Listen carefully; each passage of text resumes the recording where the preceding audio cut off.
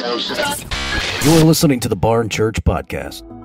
Have Pastor Phil and Lori Gargano in the studio today to talk about part 3 of our new series. Awe and wonder is what we are discussing today.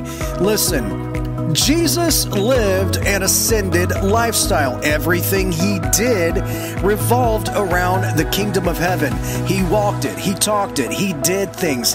There was so much to Jesus, and it's because he embodied what it is like to fear the Lord, to have this awesome wonder and respect. You can too. Listen in. Stay tuned because the TBC Sermon Podcast starts right now. All right, everyone. Thank you for joining us for yet another Barn Church Podcast. I am your host. I'm sitting here in the studio today with two wonderful people. We have one that sits on our fivefold council, another one that sits on our board of directors, and they are a power couple. They also lead and help direct our training center and ministry school. So, without any further ado, why don't you go ahead and introduce yourselves, sir? I'm Phil Gargano. I hold a pastoral seat. And I'm Lori Gargano, for his lovely wife. Very lovely wife. And Lori definitely operates in the apostolic gifting. Oh, yeah. Very much a mother of, what, how many children do you have? 12. 12 children. That is a lot of kiddos. They have a farm located in slightly north of Benton Harbor, and it is beautiful. They have dogs, they have cats, they have cows, they have chickens, they have goats, sheep, ducks, pigs. It's actually a zoo. I'm sorry. It's you should be charging admission. Don't enter the gate without pay. Old MacDonald had nothing over on us, let me tell you. Well, it's a beautiful little spot. You can always tell when you're in the midst of a lot of animals, and if you're not used to what animals bring to the forefront, it's like you get out of the van. Like we were dropping off our daughter to hang out with one of your daughters, and we walk out, and I'm just like, oh my goodness, wafting of poo. I'm like, we're on a farm. We're on a farm. Remember that, Jared. You're not too far removed from farmland out in Eau Claire, but I don't usually get the waft from it. We had just cleaned out an area and had moved it all over as compost into an area that's going to be a big flower garden. So that's probably why it was a little more extreme. About 30 yesterday. foot away from where you parked, Right. so I'm sure it was waffling over there. Well, it certainly did. Ooh, I thought I stepped in something when I first got it. I'm like, what in the world? Anyway, we're not here to talk about that. No excrement stories, right? Yeah, no. Well, I mean, if it comes up, if doth the Spirit strike. But we are on part 3 of our Awe and Wonder series. Now, the Lord had given us some directives over the past few months, in the past year, of things he wanted us to discuss, things he wanted us to talk about to the body for encouragement, for teaching, for direction, for instruction. And this particular series, Awe and Wonder, I'm sure you could probably extrapolate from those two words exactly what it is that we're discussing here today and have been for the past couple of weeks. This is your first venture into this podcast, and this is the very first one that you listen to. I would implore you to go back 2 more and listen to the previous. So, we're talking about a very hot topic, at least in my perspective, because the church hasn't done a great job of talking about this subject matter with any type of veracity. I think it needs to be discussed a lot more. I think it needs to be talked about and taught on a lot more, and that is the fear of the Lord. So, Phil, without any further ado, what was the Lord stirring up inside of you during your preparation for this message? Well, first of all, I found the scripture in Psalms that talked about what the fear of the Lord is. As far as I was concerned, that was a definition of what the fear of the Lord is supposed to be. And in that definition, it basically is saying that the fear of the Lord is to hate evil, hate arrogance, hate pride, hate a perverse tongue, and hate the evil way. And as Christians, this is just something that should be a normal act on our part every day, hating those things. But beyond that, I also felt like the Lord was saying, yeah, that's part of it, but I want you to focus not so much on what fear of the Lord is, as much as let's talk about the ascending lifestyle. And that's kind of where I went with that. So, okay, well, let's get into the ascended lifestyle. I know you mentioned a quote from Bill Johnson on this, and I'm going to quote this as best as I can. Ascended living is living in a place of fellowship with Him. He actually designed it where I could live in the felt realization of His presence. I could host His word in my soul as the greatest of treasures, and at the end results would be that I could speak and things would happen. And you later went on to clarify that during Jesus' time on earth, He lived an ascended lifestyle. So let's get into that. Exactly what is typifying of an ascended lifestyle? Well, look at His example. We talked about how He was resurrected and then ascended and then was glorified in heaven. But that was after His ministry on earth. We were referring to His ministry here on earth. Jesus basically lived an ascended lifestyle every day. Often in the scriptures, in the Gospels, we read where He went off on His own to pray and to be with the Father. What He was doing was He was relating to the Father, and that was an ascended lifestyle, being able to relate to the Father. But more importantly, well, I don't think for Him it wasn't a matter of awareness. It was just a part of His life to seek the Father and to do what He told Him to do. Because it says in John that I only do what the Father tells me to do. So, and He was given the Spirit without measure. So that enabled Him to, even though He was in a physical body and He was stuck on earth, it allowed Him to ascend to a heavenly place almost every day with His Father, consistently, constantly relating to Him. So as it goes for our lifestyle, we weren't given the Spirit without measure. We were given a part of the Spirit. Of course, when we got saved, we were infilled with the Spirit of God. Right.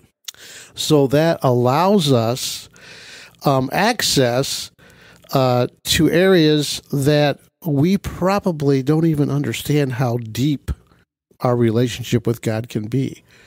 And so when we talk about an ascended lifestyle for us as Christians, it is nothing more than becoming aware of the presence of God that is always with us. God, the Spirit is in our heart. He's with us at all times. But because of the distractions of life, a lot of times we just don't even are aware of that we have access all the time and that He's with us all the time. And the more we understand that, the more we become to that place with Him, that's where our lives begin to change. And circumstances are changed, obstacles are removed. God increases our faith. Then we begin to collaborate with the Father. In other words, we begin to work with Him about His plan that He has for this earth and for us. And, that's basically ascended life. That's basically what it is. Just being aware that Jesus is present at all times. And Bill Johnson makes that statement. He calls it the felt realization. And that is something that we, as Christians, a lot of times we don't take into consideration our emotions a lot. But a lot of times it says in the Bible, Jesus said that we as Christians are like the wind. And the wind you can feel. You can't see it, but you can feel it. So he brings into light the idea that emotions are good. They're not all bad. And to be able to feel his presence and realize that that's what you're feeling just puts you in a different dimension with the Lord. I would agree with you. And one thing that I realize, I don't know if this is, really talked about very often in a lot of church circles, but really when it comes down to it, we're trying to merge the physical and the spiritual in a way that brings about a completely new level of living. Okay. So, for me, I can get the tinglies all over when the Spirit of the Lord comes in. That's pretty palpable because there's things going around. But there's also that same effect psychologically that can happen when you listen to good music and the presence of God's not there. So what we've kind of compartmentalized the church or the spiritual aspects of living and whatever our physical reality is at that moment. So we can be very momentary beings. So what I have learned through the course is there are times where, we all have those gut checks where something just doesn't feel right and we can't really put our fingers on it. But it's the Lord piquing our emotions or even a physical thing in our spirit that we can actually feel, and it kind of just gets into our physical body. And we tend to, more often than not, second guess that physicality or that physical response or that emotional response, because we're wanting this transcendent aspect when the Lord's saying, no, I need you to live, move, and have my being in the moment right now. So as a mom, Lori, yeah, you have a intuition, correct? Yes. All right. So how about you weigh in on this? How would you, as a mother, try to help other mothers explain exactly what your husband is talking about? I think God definitely gives moms and parents a spidey sense is what I call it. Spidey, yeah. So and discernment. So when you have a check in your spirit that something isn't right with your kiddos, or what they're saying doesn't line up, or ask questions. I always say you got to ask questions, because then it'll lead you to the truth and you can guide them to the truth. Sometimes they don't even know truth within themselves. And because they're not always in tune, because they're growing. So you ask questions, you guide them to the truth, or find the truth together. And then together you can say, okay, so how can we do this better? Or how can we adjust this? Or how does this, how was this look in Jesus' eyes? You have to ask the questions. You have to throw the balls back and forth in the courts. Yes. Agreed. So as a father, obviously, Phil, you're one as well. There's that common saying that fathers know best, right? We just have sometimes our default position may not always be the correct one in the moment, but it pans out most often to be one filled with wisdom.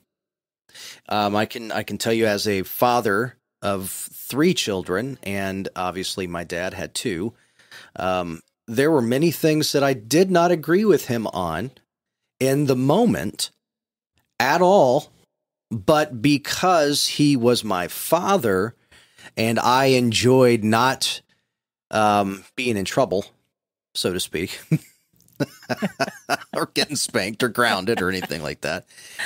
I acquiesced and listened, and then I would find out, well, that was probably the smart thing to do.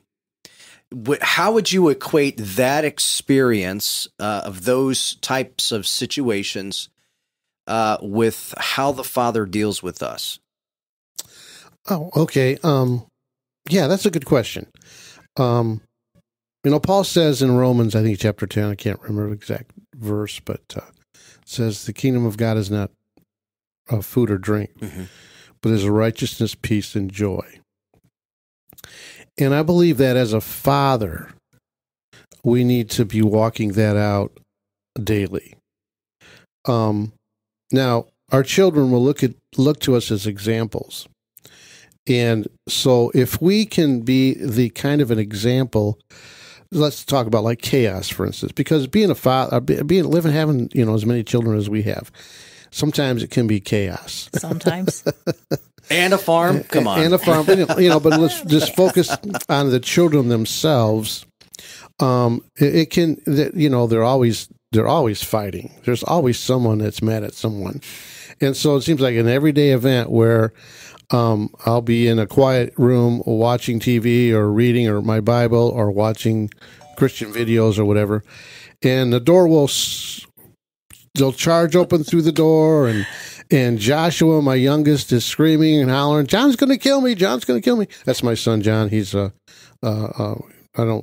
he's almost 17, 18, and so, the first way that I probably would say the way I used to react to is get all upset and start screaming back.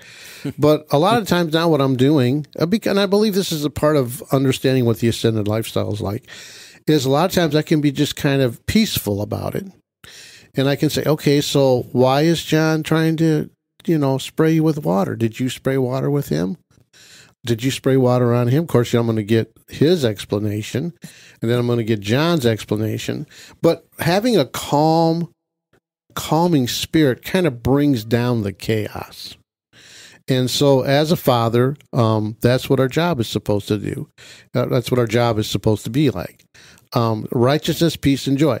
So once you can calm them down, then you can see a little peace in the quiet comes back, and, they basically walk away, still probably mad at each other, but they're not, at least putting hands on each other.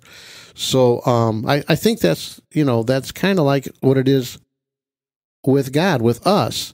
A lot of times, he's, and of course, as we begin to perfect this type of lifestyle, we become more Christ-like. We begin to think like God. We begin to act like God. And it's a little bit easier for him to get through to us because our attitude is open to him. But a lot of times, there are times when God will ask us to do things that we don't really want to do.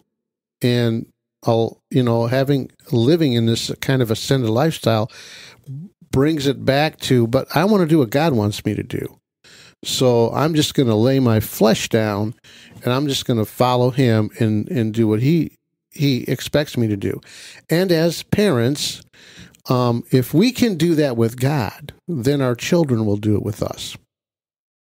And ultimately, this all comes down to having an awe and wonder for the Lord. Exactly. I mean, that's the part we miss so much about this series. I think I've kind of missed it. I hope I pointed it out in the sermon that I did. But what awe and wonder is there in having a relationship with God? I mean, it's an awe and wonder every day. Yeah. I mean, his love for us is so powerful and so strong. And how would you not want to do what he wants you to do because of the love that you have for him, because of the love that he has for us? That's the awe and the wonder. That is the awe and wonder. Amen. Yep. And from where I'm sitting, from the last three, from yours to Michael's to Kara's, we've traveled this journey where we've had various different perspectives, and it's been beautiful, but they've been pretty seamless. To get to yours, and you're talking about living in a way that not only glorifies the Father, but the root of it was and is that awe, that wonder, that immense weight of who God is and why we should want to make sure that our lifestyle, our decisions, our words, our actions line up with the way we believe. And I think that's the biggest problem with our culture today, our continued issues with the world, whatever the case may be, wherever that is, the culture itself is so loosey-goosey, lackadaisical. There's very little intentionality anymore. It's flying by the seat of your pants, which really hasn't changed in 2,000 years. There's still a lot of people that do that. But doing the right thing doesn't mean you're doing it for the right reasons. And so I think our culture is just more or less just virtue signaling a lot of things like, hey, look at me over here. I'm doing the right thing. But it's really not based in what it should be. So what you're saying is you're flipping the script on the culture and saying you should be doing things for the right reasons. That's going to birth the right thing. And changing it all and going, hey, get back to the right thing. And the right thing is get back to the Word, get back to the Lord, get back to what God's design is for your life. That's where the wellspring of life comes from. That's where the living water flows from. But you can only get there if you have a love of the Father that transcends the love of your flesh. That's right. And so that's what I'm hearing in this discussion, and that's kind of how you put it. You asked some questions, I believe, or you've posed some things in your sermon, and you said this, at least I believe you did. Will you live every day like you live in heaven? That's a conscious choice. Mm-hmm. And there are people that don't want to make that choice because they really like the stuff down here. It's not that we're advocating for people to be so heavenly minded they're no earthly good, but if you come from a position of heaven mindedness, you have a tendency to be a lot less like the world in your interactions with the world. Mm-hmm. Yep. Still being able to transform your culture or transform your sphere of influence for the sake of the gospel and for Jesus. And then you also said something else. It was a question. Will you let Jesus mature you and love you? Amen. So, well, that question is kind of part of the scripture in John where Jesus says, we have much to say. We have much, I'm basically paraphrasing now. We have much to say. We have much to talk about. We've witnessed much. But yet you don't want to see it. You don't want to listen. That was an indictment on our walk with God. How many times does God want to enter into a conversation or a relationship or a plan that he may have for our lives? But because of all the distractions that play around us every single day, we're not listening to him. How much does that hurt his heart when he wants to give us and give to us the secrets and the mysteries of heaven, but yet we don't want to listen to it? When my kids don't listen to me, it kind of hurts, especially when I giving my older children some advice or whatnot, and they just kind of blow me off. Well, that's their choice. That's their right to blow me off. But at the same time, it does kind of ding you a little bit. Yeah. And so I think about almost every day, God is wanting us to collaborate with him in some way, but yet we're not listening to him. And that just got to break his heart. It does. So that opened up my eyes to, wow, Father, I just want to be presence driven. I want to make sure that when I get up in the morning, I'm understanding and being aware that you're right here with me, that you're going to be with me the rest of the day.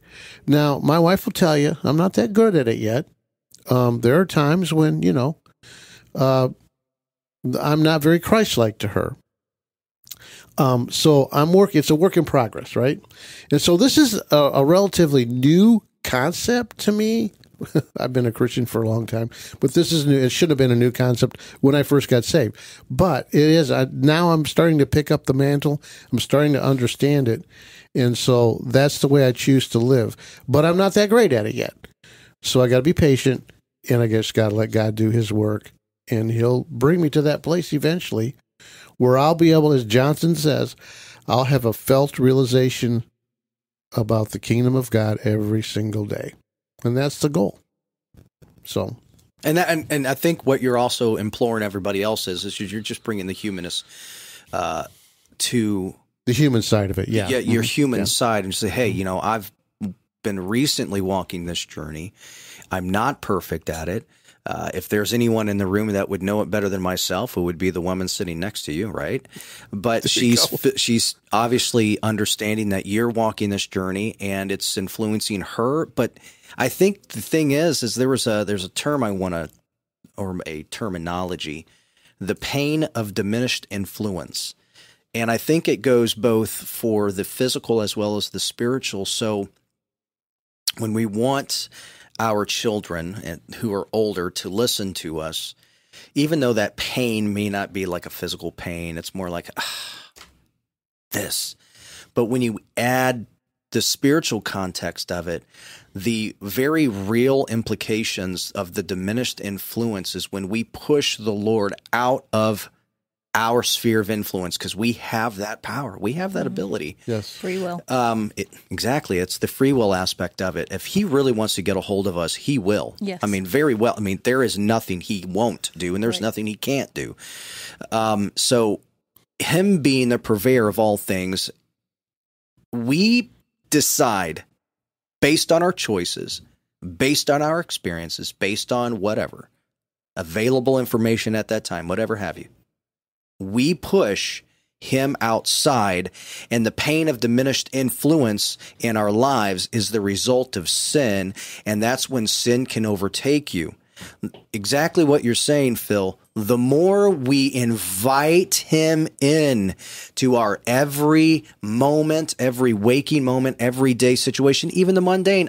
You could have the felt realization of the presence of God while you're cleaning a stall. Exactly. And that's where it should be. Mm-hmm. Lori, you could have the felt realization of the presence of God picking basil out of your garden. And we should, because that's the awe and wonder, right? It's living in the fear of the Lord. And it's living in his creation of what he gave us. None of this appeared for nothing.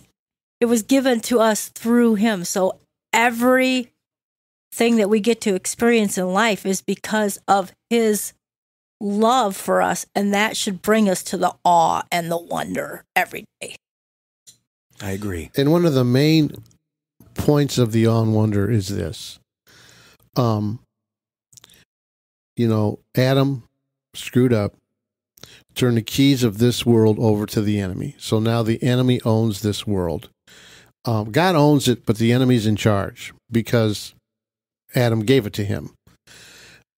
So God can't just charge into our world and, stop all these horrific things that need to be stopped because he cannot control us. We all have free will. But what God wants us to do, and he has to do it this way because it's the only way we can do it right now, until the world comes to the end, the second coming, whatever, is he needs to use us. He has to work through us to accomplish his goals. And when I say collaborate with the Holy Spirit, collaborate with God, that's what I mean. He wants us to partner with him to do his work and to do his bidding. But we have to understand his heart. And if we don't understand his heart, we're not going to be able to do what he wants us to do. And that's all part of the ascended lifestyle, is learning to understand what God's heart is for whatever area of life that we're dealing with. And as we collaborate with him, we begin to begin to change life around us.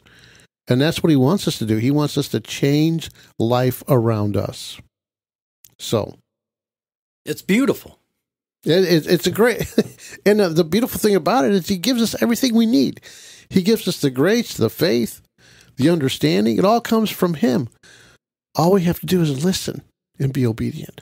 I'm taken back to Job, who, for the most part, as it states in that book, from the 1st to the 42nd chapter, he was a perfect man. I mean, that's what it basically said. Now, that's not meaning that he was perfect in everything that he did. At that moment, he was perfect. And then the enemy went, petitioned. God said, have you considered my servant Job? And he's like, I can't touch him because you've protected him. I can't touch him. I can't do anything to him. So why don't you do this? I bet you he will curse you and he will die. So obviously, we see that does not happen.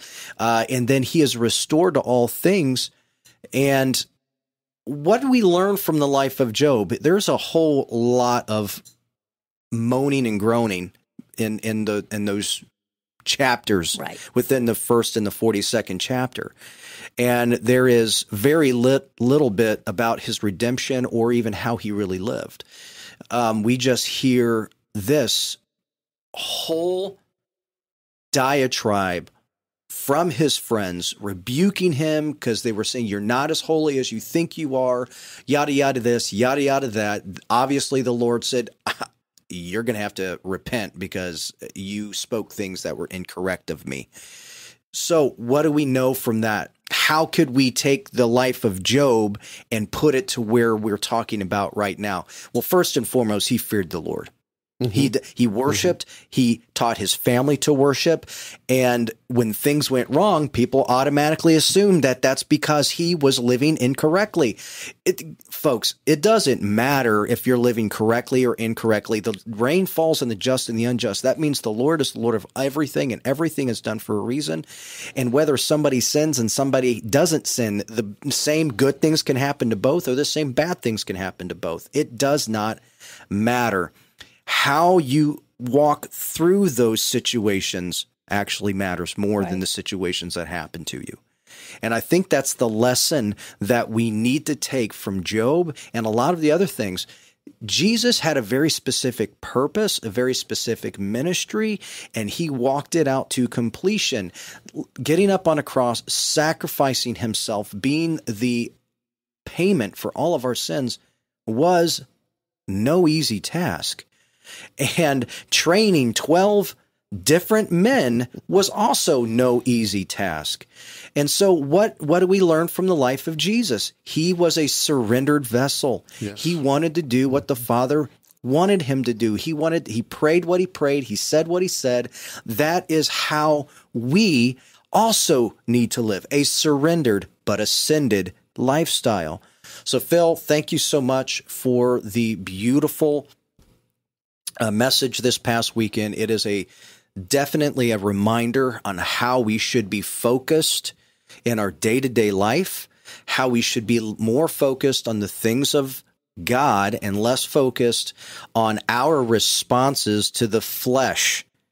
If we can get outside of ourselves, are we going to be perfect at it? Absolutely not. But thank God for his mercy, thank God for his grace, and the journey that we're all on, because he started the work. Jesus is going to finish it. Amen. So who can finish it is Jesus. Right? And he not only did he finish the work, he is finishing us within that work, and it's beautiful. So you did have a third point. Do you even remember what it was? You never got to it in your thing.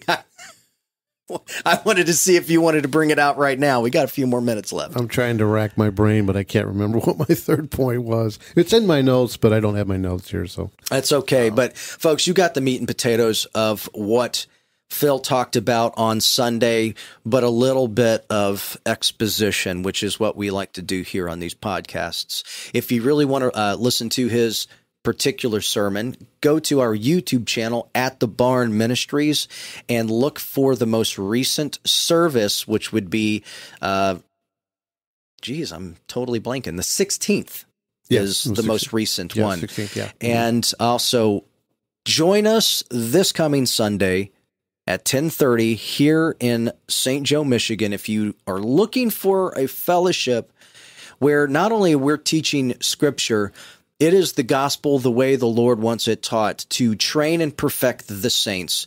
We are a fivefold ministry. We are not afraid of calling ourselves a fivefold ministry because we definitely believe that that is the way the church was supposed to operate. So come and join us. We also have some Friday Night Light happenings here. We have our next one is going to be on the 28th of July. Come and join us back here in the prayer room at 7 p.m. And we also have regular prayer throughout the week. Our staff prayer starts at 8 and goes till 9 a.m., but the prayer room is available for anyone all day, every day that the office is open. And with that being said... Hold on. I remember what it was. Listen, he has much to say. The third point. Third point was listen, he has much to say. Yes, that was worth the interruption. Sorry about that, Jared. No, that's okay. That was worth it. So listen, he has much to say. That says it all right there. Take that last point. You heard it here first. We didn't even get that little wisdom nugget on Sunday. Listen, he has a lot to say. And I think with that, we will end this podcast and we will wrap it up. Thank you, Jared. Appreciate it. Thank you, guys. Bye.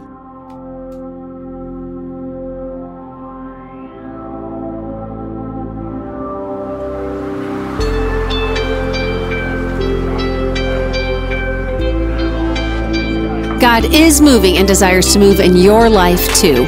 We know listening to this podcast is one of the many ways He can work in your life. The Barn Church and Ministries exists to create environments where people encounter Christ and are empowered to advance the kingdom. Check us out on the web at thebarn.church or follow us on all social media platforms, Facebook, Instagram, and YouTube at The Barn Ministries. Listen to this podcast on Amazon, Apple, Google, iHeartRadio, Spotify, and Spreaker podcast platforms. A new podcast is posted every Friday.